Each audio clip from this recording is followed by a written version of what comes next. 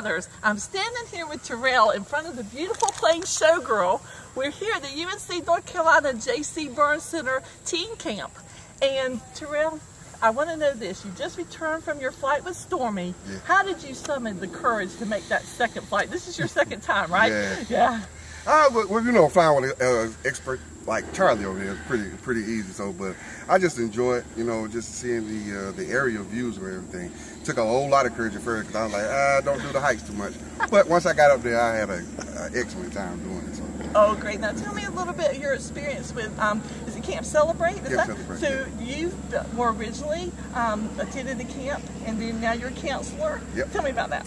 I started out doing the camp when in 1990 was my first year. I was 13 years old, fresh out of the hospital like the week before the camp started, kicking and screaming, did not want to go to the camp. Oh, no. Like, I don't want to be out here. But by that Sunday, I was like, I don't want to go home.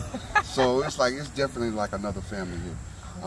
And just being around other survivors like myself, just brings all the joy that I can think of to my heart. Just being able to give back to other people. That's really why I keep coming back every year. This is my 20th year of Camp Celebrate and everything like that. But my 4th year at teen camp, and I definitely wouldn't miss it for the world. Oh, great. Well, you do a great job of giving back. If you had to pick out one thing that's your favorite thing about the camp, can you think of that?